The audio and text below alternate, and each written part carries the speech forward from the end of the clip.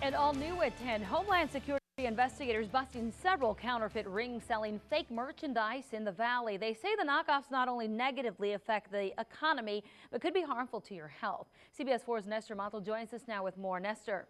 Marcy, the Homeland Security investigations team say they've seized hundreds of thousands worth of pretend products during several busts in the valley recently. They say they work to keep that merchandise out of the country and out of the valley to keep you safe. Now they're showing us how to spot a fake.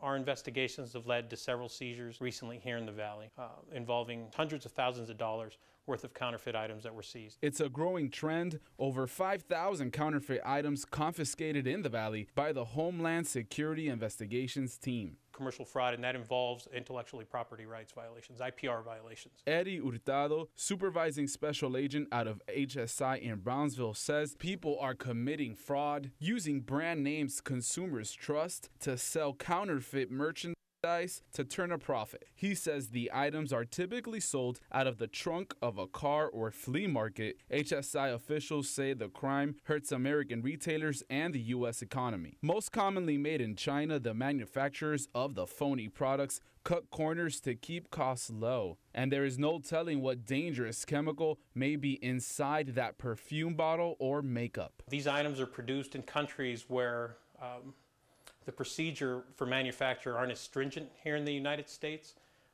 and they may contain some type of substance that may be harmful. Hurtado says some products could even contain carcinogen, which could cause cancer. Cell phone chargers and other counterfeit items lacking in quality could also be dangerous. They could be hazardous. They could cause a fire. Would you know how to spot a counterfeit item?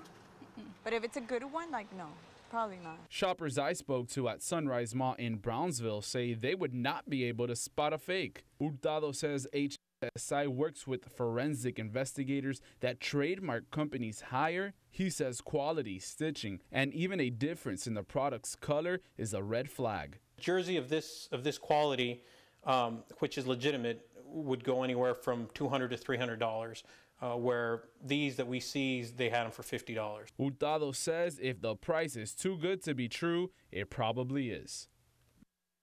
Well, Hurtado went on to say HSI works with other groups and a task force with over 23 agencies to stop the illegal import of counterfeit items. In 2014 alone, they seized over 4,400 counterfeit items worth over $1 billion. In the studio, Nestor Mato, CBS 4 News and ValleyCentral.com.